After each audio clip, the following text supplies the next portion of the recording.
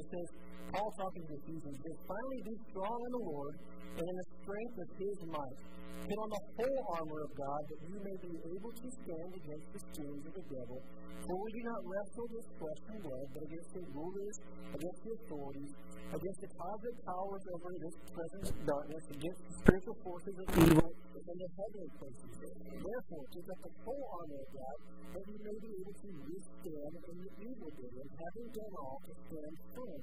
Stand, therefore, having fastened on the belt of truth, and having put on the breastplate of righteousness, and as shoes for your feet, having put on the readiness given by the gospel of peace. And all circumstances take up the shield of faith, with which you can extinguish the flaming darts of the evil one. And take the helmet of salvation and the sword of the Spirit, which is of the word, praying at all times in the Spirit, with all prayer and supplication. To that end, keep alert with all perseverance, making supplication for all the saints, and also for you. So as we begin tonight, Paul is speaking to the church of Ephesus. The book of Ephesians, but there's also the events that went on in the church of Ephesus that we need to kind of lay some background. But the only God is something that, as I was growing up, I lived in a very different denomination, and it was taught to me very differently than the way we went into the Word, and how I said Paul was proclaiming it to us here. But it was to the point where the honor of God was frustrating to me, because, if I didn't wake up in the morning and I forgot to put it on, would I, defenseless? Would I go out and not be protected or receive all the blessings that God had for me? So that's what I want to focus on here. But in Ephesus, Paul was a church planner. He had come across this church to Ephesus, and Ephesus was a booming town, if you would. They were a port town, and they were big in one specific trade. It was idol worship. And they would make small trinkets, and they would even have witchcraft books and all these things. It was a spiritual community, but they were worshiping the wrong God. They were just totally influenced by everything else, because they continuously import of different cultures and different religions and all these things. Much like America is today, you'll see this go on and on. And even the first Christians he went across, they were followers of John the Baptist, but they didn't really have the gospel down pat yet. They believed that the Messiah was coming. John had told them that Jesus was the one, but they were still a little misconstrued in the doctrine. So Paul says that one of the first people we learned is Apollos that came first, and Priscilla and Aquila showed up, and they were getting together as a group, and the church was starting to grow a little bit. But Paul came in and said, hey, have you guys even heard that there was a baptism of the Holy Spirit? But there's a third person of baptism in Apollos. We didn't even know there was such a thing. So he prayed for them to receive to become witnesses, powered by God's Spirit for that purpose. And then a funny thing happened. It was one of the more struggling church plants, if you will, to Paul. He didn't grow very well, especially in the synagogue. He was not received while he was teaching. So what he did is he became the first church plant in the school. He went up to college and said, hey, can I learn out in the dormitory? And we're a whole church school. So he was one of the very first church planters. So he went out for 2 years in the school of theology to hold church. And then finally, something miraculous happened. He was on his way to town, and just to read a story of how these would-be kind of financially driven exorcists were in town, and they decided, hey, we've heard about Jesus, we've heard about what Paul's doing, and what Paul's doing is the Americans behind him, he was even cutting up aprons and things, and he would pray for people, they would go out, and they would be healed. So they're like, hey, we're going to get on this too. So they went and did the most astonishing thing that you could. They went to find someone who was spiritually bound and prayed for him. And they went in and they said, hey, we cast you out in the name of Jesus, who Paul speaks of. And the spiritual thing looked at them and just said, hey, I know Jesus, and I've heard of Paul, but I don't know you. Because they were not speaking in authority as being Christians, they were there for self-gain. And it says it really beat the pants off them. It sent them out naked into the streets. And then revival hit. Because all the people heard about what happened, and then this big gathering happened in the city where everybody was in awe of God, even the Christians, even at this point, it says also that they were so in awe that the name of Jesus was magnified, that his name had true power. None of these little trinkets and idols and books of witchcraft. There's no power behind this. This is real power in Jesus' name. And so they brought all and had a big book burning in the middle of the street. And that's how the church of Ephesus was born. It just grew up overnight. But Paul has now since went away, as we learn that, and he's now writing a letter back because there's some still cultural things that are trying to seep back into the church. And he wants to say, look, you don't need to have a trinket that says, look, I pray to Michael the archangel to watch over you. That's not how this thing works.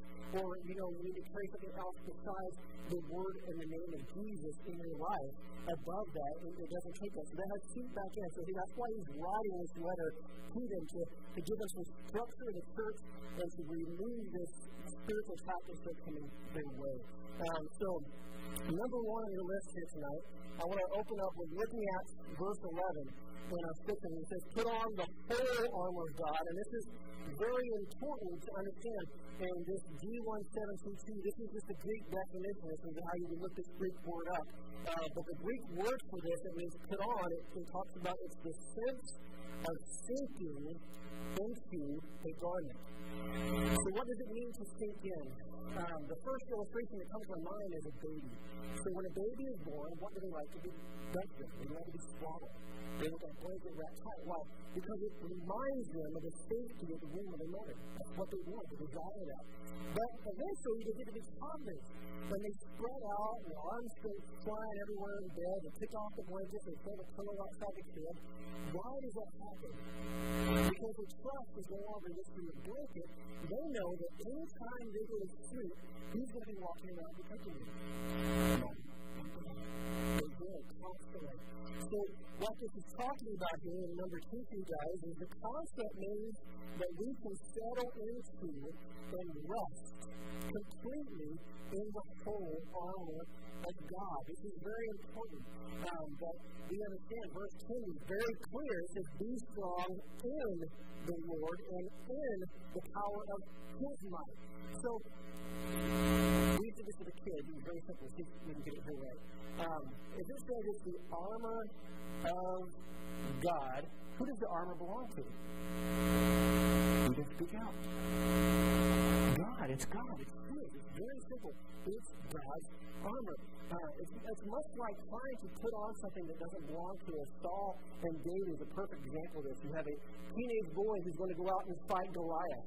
Now, I'm not going to turn to 1 Samuel 17, but just to give you a little bit of illustration, this is a teenage or tween kind of kid. I mean, it says he was ruddy and handsome, but he's not a warrior. He's a shepherd. He looks after sheep. But he's going out against a man who, it says his spear was like a weaver's beam. Now, that's a beam. Now, if you've ever seen the old-time weavers, they're moving this large thing up and down, and it's not an easy task, even laying on boards to move this thing. And he's carrying this thing around like a spear. And it also talks about how his coat of mail was not just something that just dangled there and was like 10 or 15 pounds. It was hefty. It was weighty. It was in the upper, probably closer to 60 to 80 pounds. And what it described was everything that he was holding, from shield to armor to spear to helmet, was a couple hundred pounds. Just him dropping his equipment on David would have killed him. Like, it's that plain and simple. But David, Saul was saying, look, you're going to go out and face this guy. You need to wear something appropriate. Let me put my armor on you. And, I could see David coming out, and he's just covered in this. It says Saul was head and shoulders above everybody else, and David was just a Jew. He was a short guy. So he's probably just, the breastplate was probably down to his knees. He was, the helmet was touching the shoulder pads of everything. It just didn't fit. It looked ridiculous because he was trying to wear something that did not belong to him. And that's where we can get in trouble, is we try to yield or try to wear something that doesn't belong to us because we don't understand how it operates or how it's supposed to work. For David, he stood against this massive Goliath, trusting in only what? God. He said, look, I don't care who you are, what you're made of. You have blasphemed the name of the Lord God Most High. And I'm going to walk out because God is with me, and I'm basically going to feed you to the birds of the air with your dying corpse. And this was only because he trusted in God, not in himself, not in Saul's armor, but the protection that went out before him. And it's easy to, we preach the sermons, or I've heard them preach, that we are David, and we're supposed to go out and we're to slay the giant, and we're supposed to be that. And that's not the picture. The picture is David was just a beautiful image of Jesus to come, that Jesus would eventually slay everything in our behalf. He would defeat Satan, hell, death, the grave, everything. David, in that picture, was a picture of Jesus to come. He wasn't Jesus, but he was showing that. We, in turn, are the Jerusalem guys hanging out behind the tents, quivering in fear. That's who we are. But David was Jesus, walking out with full trust. So when we allow ourselves to settle into the armor of God, what we're talking about is we're settling into the trust that Jesus has done everything for us already. Every price, everything is already paid all the way to eternity. And that's what Paul gets this confidence in Romans 8. He says, look, there's nothing created, not Satan himself, not man. There's nothing in heaven, nothing on the sea, nothing on land.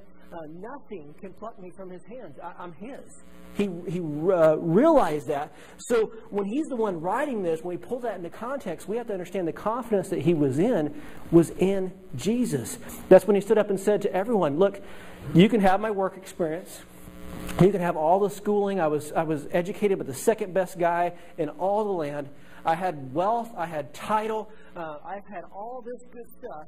But man, when it's all said and done, let all that stuff fall away, and I want to be found in who? In Jesus. That was all that mattered to him. I want to be found in him because he understood that he was his protection. Think about Peter. What happened when he walked on the water? He saw Jesus do it. And then what did he say? Lord, can I come out too? Can I come out there? And Jesus said what? Sure, come out. Keep your eyes on me. Focus on me. And where did Peter mess up? He looked down. He looked away from Jesus and started to look, hey, I'm walking. I'm doing this. And as soon as that mindset happened to him, what happened? He sank, just like a rock. That's why he's called Peter the Rock. And that might be a little bit of funny humor a little bit later on. But he sank like a rock, and he was Peter the Rock. So Jesus knew this was going to happen. But immediately, when he started to fail, what happened? Who swept down, immediately grabbed him? His head didn't even go under the water. Jesus grabbed him. He pulled him out. So that leads us to verse 3 here. So understanding that the way David walked out in the trust, the way Paul understood the trust, the way Peter learned about trust in Jesus, that if he says to keep your eyes on him to do it, this is number 3 on the list. The armor is a condition you live in. It is something that happens no matter what. We have to have our mind and our thought process focused on what the Word says about it. So if we understand that our focus has to be on Jesus, our mindset on the armor will greatly be heightened. So I want to look through the verses here for just a moment. So look at verse 10. I'm reading from the King James in this version here. It just says, finally, my brethren, be strong in the Lord and the power of his might. So this is number 4 for us. So the first thing that he tells us, he just proclaims it. It's about his might. It's about him. It lets us understand that we don't do this. God does it for us. God protects us. God is over all of us. He sees everything. So let me paint you a picture. Put yourself in a battlefield, and you are absolutely surrounded by the enemy. In all sides. There's no one standing beside you. There's no one else there. And you have a shield that you carry in front. Because this is the most time we see this imagery of the armor of God. And we have the shield that we can protect what? One side at a time. And then we have the sword. But if you look at the odds, eventually what's going to happen? You're going to die. You're going to get hit. You might last for a little bit on your own. You might block a few shots that are coming in. But ultimately, when they're coming in from all directions, from above and from the left and from the right and from the back, what's going to happen? We're human. We're going to get hit. We're going to be vulnerable. So again, he's saying, look, guys, in the church of Ephesus, be strong in who God is and his power, not yourself. That's not what he's saying is anything about to do with we are the ones that are the soldiers going out in this capacity, that we're doing all the protection.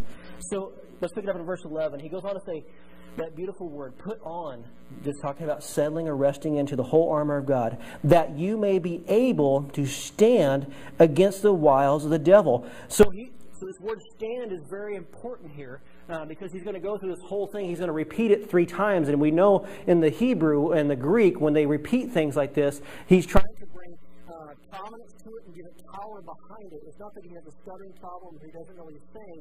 In that language, he's going to bring emphasis to that word stand in it. And again, it refers back to what he said before. When all is said and done, I want to be found in Jesus. And he's teaching this. This is where we want to be, is standing in this armor, and it will protect us against the wiles of the devil. So this is number 5 for you guys here in verse 11. Jesus is our shelter. The psalmist writes about it all the time. We walk around in his protection. So we have a bunch of military guys in here. So when the shots are being fired and the battle is at its heaviest, where's the safest place to be? Inside what?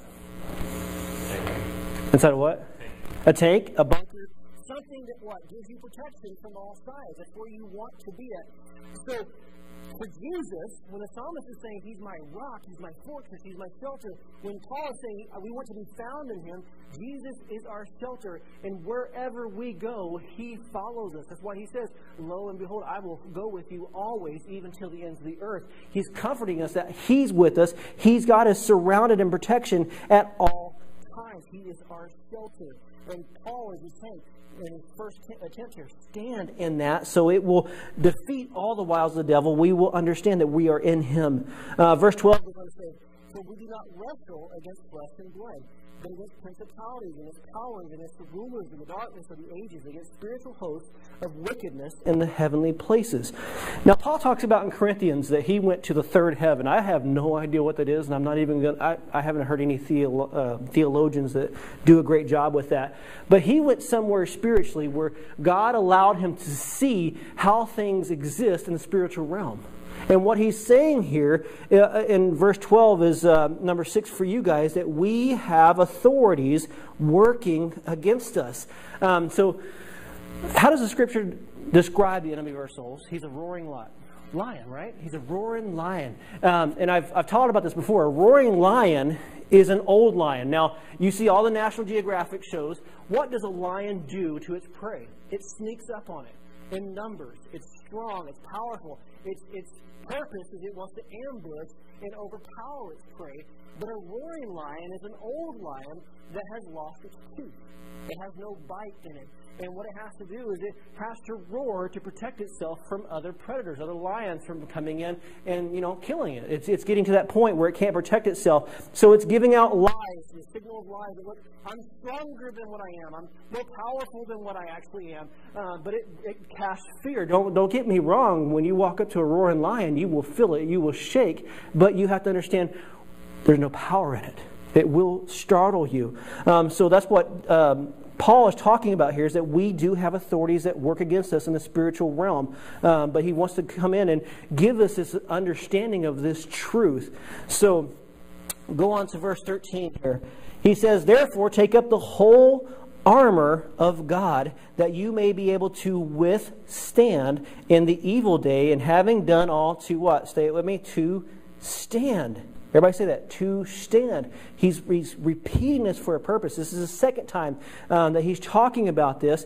And what he's wanting to do is to show us the importance that we stand and we stay in this protection. We stay in the truth of the Word. We stay in the truth of what Jesus has done. Because the moment that we get self-righteous and think that we're doing it, that our works are earning us our way to heaven, or, even the misunderstanding that, God doesn't love us, or maybe I'm not good enough.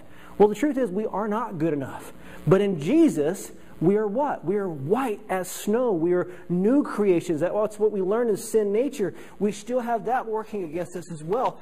In the first week that we talked about this. But it's important to understand those are lies. It's not the truth anymore, but they will continuously come. That's what Paul is saying. Stand in the truth of what I talked to you in the beginning, the gospel that I have given you.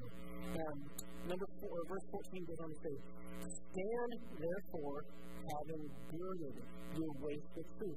This is the third time he's just coming in and saying, look, we need to be doing this. This is the only way it's going to happen, if we stay in Jesus and what he's done for us. But he says, your waist of truth. So this is number 7 for you guys. So the belt of truth. Now, we're going to put two statements here. I want you to start asking yourself this question, because once we expose what Paul is wanting us to look at here, the truth is, Jesus did this. The lie is, the enemy wants us to run outside the bunker and be totally defeated. But that's not what Paul is wanting us to do. So we have to self-examine ourselves inside about what do we really believe. So the question I'm going to have here for you is, for the belt of truth, do you know and believe God's word? So remember, believing is very important. You can know something but not believe it. You can know a random fact but not actually believe it. And the difference is, if I know by a shadow of a doubt the road is dark and I wear pitch black clothes and I go out there and I lay down in the middle of the road, what's going to happen? I'm going to get run over. So what do I do about that, knowing that there's actually a danger there? I will put what? Light-colored clothes on. I will make little bulbs flash all over me. I will make sure that my kids are very aware of the dangers of the road. So when I believe something, I don't just know it, I take precautions. I give action to it. So when we talk about the belt of truth, do we not only know the word, but do we believe it? And this gets down to the root problem. Do we need to confess this? Lord, I'm having a hard time with your word in this area. Will I openly expose that so I can understand we're not only am I vulnerable to attack of the enemy, but God's saying, look, I want to strengthen you in it. Test me, know me. Come to realize this is the truth. Because if we don't have the truth of everything, that's what holds the centerpiece together. That's the beautiful part about it. And I gave some scriptures here that you can read on your own time and just continue to ask this question. Do I believe God at his word? And that's why it was so important when we talked about the covenant in Genesis 15, as we'll show in a minute, why the word is so believable. Why it's so important, because whose name is in the line, is it right? No, it's God. He put his name on the line. His reputation is on the line for us because he loved us. The other half of verse 14 goes on to say, having put on the breastplate of righteousness. So this is number 8 for you guys. The breastplate of righteousness is the question that we have to ask. Are you certain you are covered by the blood of Christ? How many struggle with that sometimes? You are covered. And that's an ongoing battle. God gave his Son, his only begotten Son, so that whoever believeth in him will not perish. That's a key part. Will not perish. And what would the enemy like to do more than anything else? Is it kill us? He would love to kill us. But we're saved. He can't.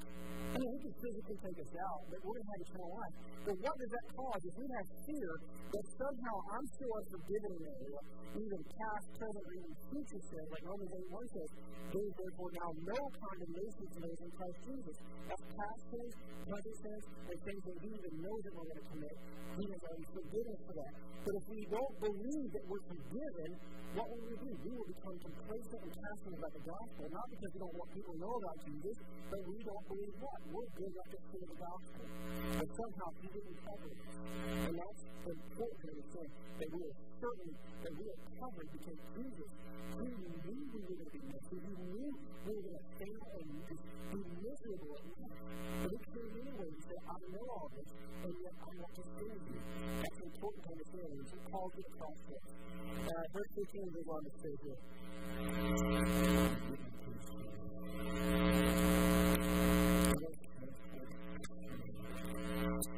So verse 15 goes on to say, Paul, and in doing this, very often put this in perspective. So for the Jews, the Romans are occupying Jerusalem. And the one thing that they did was, they crucified people, they hang people outside the walls for a show of power. But just to ultimately take away the manhood of anyone else that was there, they would strip them of any ability to guard and to protect themselves. You couldn't always do it. You couldn't do these things. You didn't have the right to protect yourself. You were a Roman slave. You were a hopefully going to be a Roman citizen if you could apply to all their desires one day, but ultimately you were a Roman slave. So when Paul is writing this to everyone, and not only the Jews, but now the Gentiles, they were also taken captive by the Romans. Imagine the picture of saying, look, God is wanting to restore to you what everyone else stole from you. What everything else is stripped you of, and you're just exposed to the world. God wants to come in and comfort you again, so you feel protected and you feel safe again. So what a visual picture of how he's describing this is what God's doing. He's restoring back, and this isn't just what Rome is taking from you, but more importantly, this is what the devil takes from us originally in the garden. He stole all this from us, and he's putting it back on. So he says, and having shod your feet with the preparation of the gospel of peace. The gospel gives peace. It passes what? All understanding. Men don't understand it. Wait a minute. I grew up in church. I can see I can get saved, but are you telling me that the murderer or the rapist or the child molester, all these guys, are you going to tell me that there's actually forgiveness for them too? That's a hard pill to swallow. And all of us have either known somebody or have been hurt by others. And that is where Jesus, that's one of the main things that God didn't kill because he said, man, I don't want you just to pray for your neighbors. I want you to pray for your enemies. I want you to love your enemies. I want you to go after them too. And in this day, when Romans are enemies, when Jesus told me, he said, come and you take them back and drive them out of the country. And this is the promise for the day. It changes all men to the city. This is number 9 for you guys. The feet of the gospel of peace. Can you explain sin? Well, we turn the first piece we turn now. Why we must die, God's forgiveness, and our resurrection in Jesus. This is the gospel. Can you just confidently explain it to someone else? And don't get me wrong, it sounds crazy. But we have to believe it. We have to understand it. And it is not for us, for those who care for, but for us. This is hope. And, I'm not sure, 15, 20, 25 people, and I get to do this with. And number 26, if you don't know that, I'm waiting and tired and know that to myself, and Jesus is already working in them, and Holy Spirit, and working their heart and their lives, and they came to know Him. And that's what it's about. So we explain that in such a way. And it's not hard. That's the way. My kids and I, we're talking about this, and one day he said, hey, this is how we live. And he raised his hand and said, hey, for all those who don't lie, raise your hand. So everybody raised their hand. And he said, you're all liars. Because we know you are. And so he said, we know sin. And that's been the key thing that Paul always tells us throughout Scripture, and one of the greatest things I've ever heard outside Scripture is you have to get people to understand their sin before they can be saved. And you have to be able to explain that to them. And I love that he gives us, like, we talked about it in the kitchen, it's like giving you peace. I didn't know where I was going originally. Jesus says, I want you to go. I'm going to cover your feet with the peace of the gospel. So you can go to the end of the room and take that message to them. Verse 17, I think. Verse 16. Above all, taking the shield of faith with which you will be able to quench all the fiery darts of the wicked one. It all comes back to faith. And I put some little pictures on the side here for you. And we think of the shield as that, it covers one side, and I have to turn it. And the kids, I was talking about this, and they got it really listening. I'm like, Jesus is that anchor. When the psalmist talks about he's a fortress, he's a rock, he's everything. He covers you in all the essence. This little illustration of the shield is probably the best one that we've had for him. But you know what they say? Jesus is the fortress that he covers you all. I don't even know where it's coming from. And that's it. If we can understand spiritually, that's what's protecting us, even when we're asleep. Because I used to think, man, if I didn't wake up in the morning and pray, I'm like, so just tell me that at night I don't have to do it all, and it fell off. And so that's how I was taught. So we had to wake up and pray on. And what Paul is saying, no, wake up and remember and rest in it that you were taking care of yesterday and today is spiritual. No matter the circumstances you're going through, no matter if you're in prison like Paul was, or if you're in business like he was, or if you were rich like he was at one point, or you didn't know where to make your income. You see, you can rest in the spiritual protection of Jesus. This is number 22 days. The spirit of faith, an important question when we learn about the covenant. All God does for us, He does for all for His name's sake. Do we understand that? That this is His name on the line. It's His promise, and we get to rest in Him. He's the one that's at work for us. Verse 17. And take the helmet of salvation. And this is number 11 for you on the second page. The helmet of salvation, you have to ask yourself, are you confident that no power of hell or scheme of man can pluck you from the sun? I love that verse. And that's what Paul was doing. And, you know, he went through a tough progression. At one point, he called himself in the scriptures, I'm the least of the apostles. I'm the least of the 12 that Jesus originally picked. I'm now number 13 and kind of odd sheep out. And then, then he started referring to himself as he's a sinner. And by the time he was all said and done, the more he grew closer to Jesus, what becomes that? I am the truth of all things. I understand what Jesus did for me and what He still did for me. And we rejoiced in it because we knew that I needed Him desperately and He came to fulfill for me what I needed. And He confident that nothing can touch me from me. So, the end of number 17, right? Verse 17 it says, and the sword of the Spirit, which is the word of God. So this is interesting. We oftentimes we open the Bible and we think the Word of God is black and white rather than pink. And that's the form of it. But we have to understand what is God proclaimed Jesus as. He is the Word. He is it. He lives it. It becomes living and active. When we talked about our gospel going out in the book of Mark that we're studying on Sundays, who's it going through? It's going through us, but who's the ultimate soul? It's Jesus. Jesus is doing it through us. He's letting the gospel go out. He's letting the Word of God go out through us. It lives, it breathes because it is Jesus. So when he's referring to this, take up the sword of the Spirit on how Jesus should do the work. It's active in us. And that means it's number 12 for us, the Holy Spirit.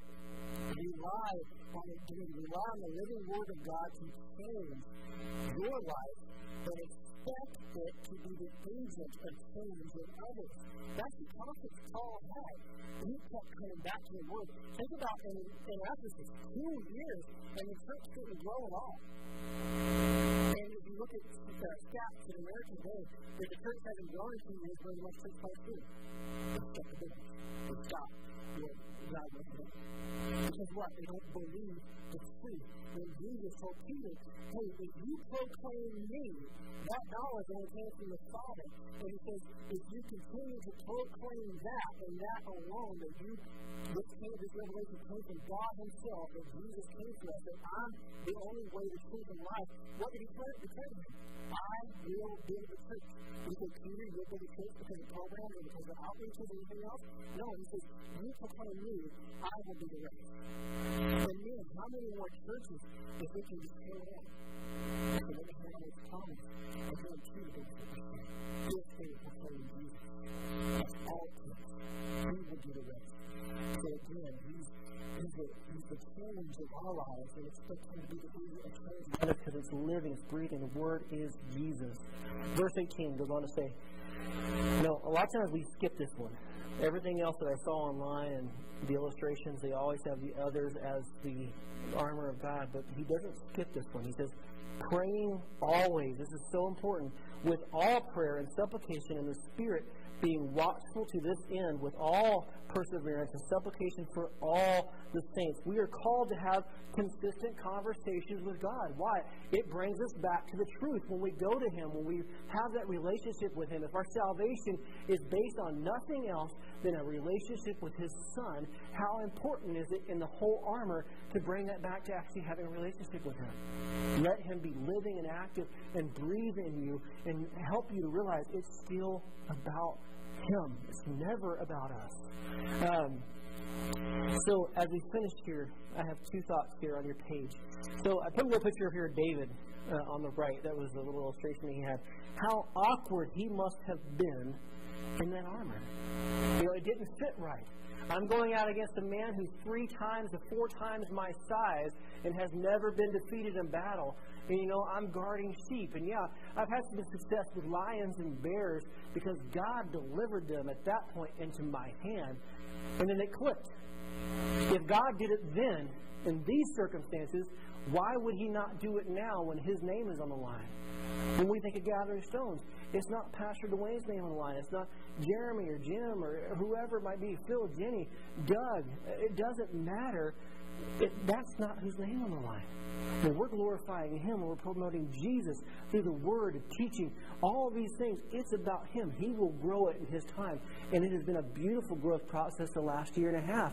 I mean, we are full on Sundays. And what was it a year and a half ago? 4 to 6 people. It is a beautiful thing. And have we done anything fantastic? Yeah, we love Jesus. That's the fantastic part. That's it. That is it. It is about Him. And think about the relationships. I'm just amazed when Jesus calls it, and the writers call it, the body of Christ, the family of God. That's exactly what it is. We feel each other's weaknesses and burdens. And man, it's a beautiful thing to be able to call out and know that other people are walking with Him and going through the same things. We're all at the feet of Jesus. So this is number 14 for you guys. So remember that battlefield scene that I painted earlier, with it kind of looks below down with all those swords every direction, arrows in every direction. Is your faith in something you put on yourself? That's an important question, because if it is, you're going to have fear. You're not going to go where God calls you to. You're not going to withstand the test of time. Not that you're not going to get saved, but it's definitely going to affect your witness. You're not going to be an effective witness like Mark, what we learned about on Sunday. It will hinder that. God can still use it and do what He does because He's God, but we want to be an effective witness. So that leads us to 15. Now put your picture down there on the right. Now take you out of the equation and let's ask this question. Or is your faith in the warrior Jesus who defeated the powers of Satan, death, hell, and the grave?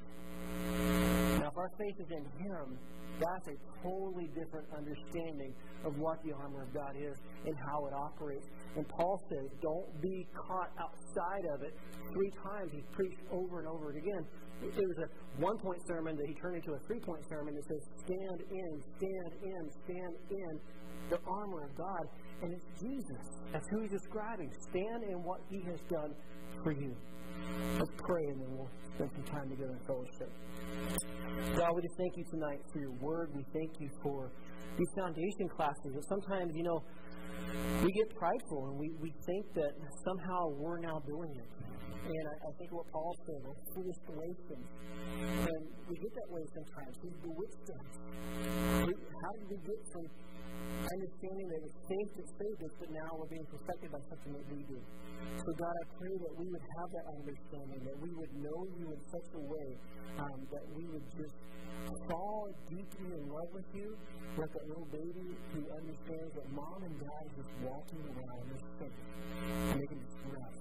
Doesn't mean we're not active in the gospel and proclaiming it. As far as the spiritual battle, as far as what happens in our salvation, as far as what happens in the next person's salvation, we can give all that to You and do what You called us to do, and that's to share the good news of what You've done and let it rest on that. And God, we thank You for building the church. We thank You for what You're doing. We thank You for the family of God, and we just stand back. And it's just a testimony that the Word is true. The Word does what it's supposed to do because it is Jesus. It's more than just black and white letters on a page. It is the very living breath of Jesus. And God, I pray that would just be still in us. And Lord, we just ask this in Jesus' name. Amen.